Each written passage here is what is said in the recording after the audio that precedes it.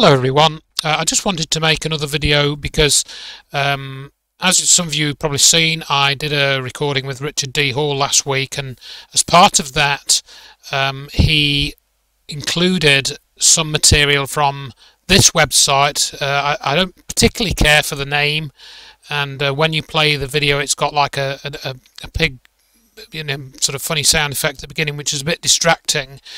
But that said, it's a very good video, well researched, and offers some interesting information, and that's what I wanted to talk about for a few minutes and play a clip, which was highlighted in one of these videos to you. And it concerns Dr. Hannah Fry, who has done quite a bit of presenting for the BBC. And I mentioned Dr. Hannah Fry in another posting, an article that I did a good while ago regarding the Hazelmere experiment. So yes, she was involved in this Hazelmere experiment, or whatever you want to call it, which was the subject of this programme, which was broadcast in 2018, I think. You can check all the dates.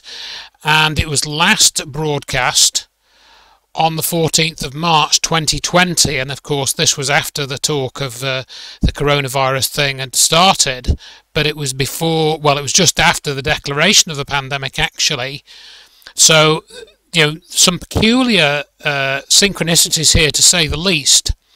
And I'll include these links in the documentary, to the documentary, in the YouTube description. You can go and watch those if you want, because somebody's posted the whole thing, so you can make of it what you will.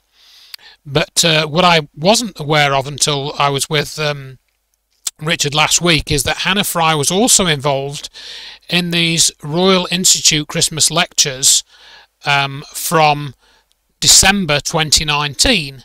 So for example, you can see here these lectures at the Royal Institution website, and you can access them there as well.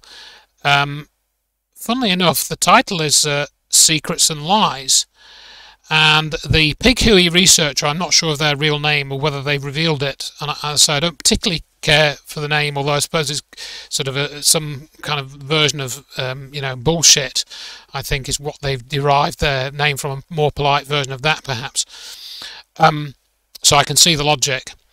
But I wanted to I'll play this section. They include this section in their video, but include some overlays onto it. So I'll just play this section from the video, and you can make of it what you will.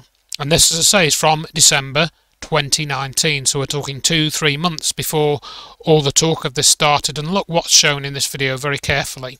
But okay, if you can accept that being right isn't always possible, if you can really understand these numbers, then you can still use them to your advantage, because sometimes luck really is a matter of life and death, or in this case, zombies. So to explain this properly, I would like you to join me in giving a warm welcome to an epidemiologist from the London School of Hygiene and Tropical Medicine, Ros Ego.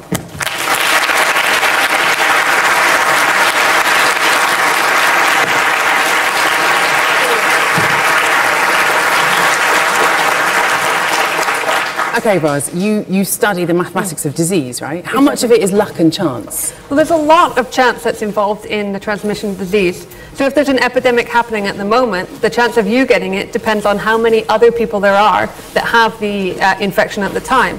And then if you happen to meet one of those, which is more likely when there's a lot of people who have it, there's also a chance you'll get it from them or not. And if you have some pre-existing immunity, maybe you've been vaccinated or you've had it before, then the chance of them passing it to you also goes down. So there's a lot. So then how can maths help you?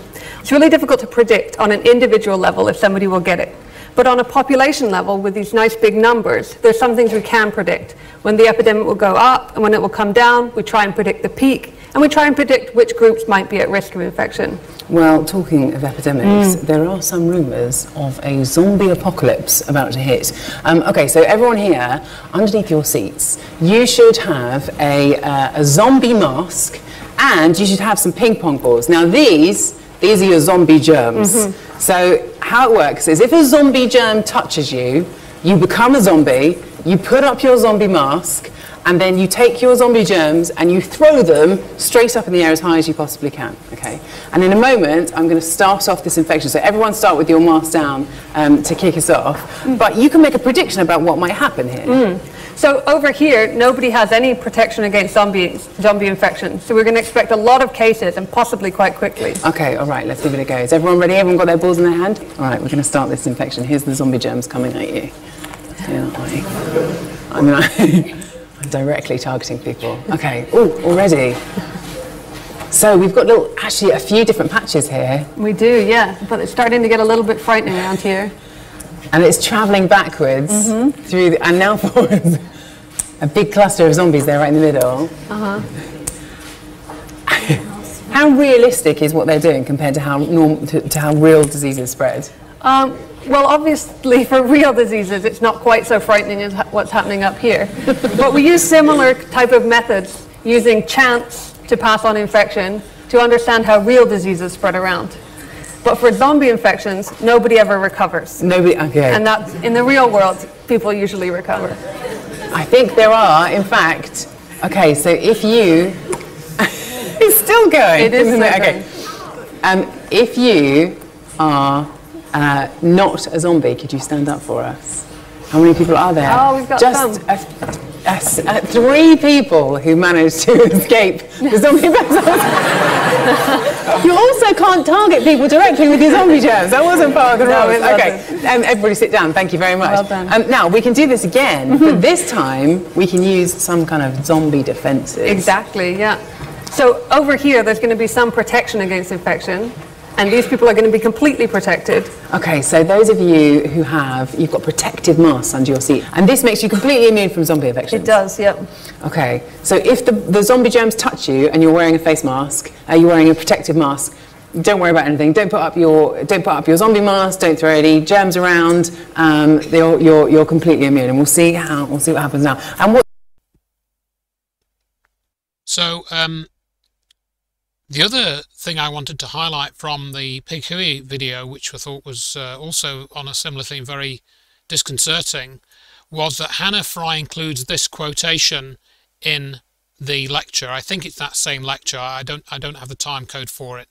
Dr. Hannah Fry says, if you've got the maths on your side, or if you've got maths on your side, it's not just about spotting patterns, it's about using what the numbers tell you to bend the world to your will. Now, isn't that interesting? Isn't that interesting?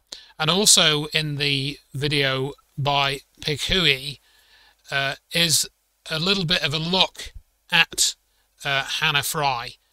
And this particular picture, which was used to promote the 2019 Christmas lectures, was taken, I think, in the foyer of the Royal Institute, where they have the lectures. And I shouldn't need to tell those of you who've done bits of research the significance of the background. But of course this is allegedly Masonic. Well, it's not allegedly, it is Masonic symbolism. You can take whatever note of that you wish. But here she is on a checkerboard pattern. Similarly, what was highlighted in the video was another PR shot that was taken. I think you can see she's got the same jacket on here.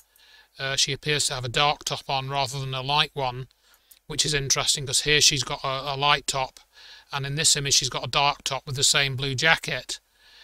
And she has this peacock feather, and the the Pig Hui video goes into a bit more detail, but on Hannah Fry's Instagram, because this is her own Instagram that she posted this photo from the promo photo shoot doesn't actually have very much to do with anything, but the colours look excellent with my hair, and we all know that's what's really important here. Of course, she's been a bit light-hearted about it, but I think there's a very much more serious side to this image, and there's a good example of that in the Pig Hui video and some comparisons, and I'm sure that many of the viewers already know what this means.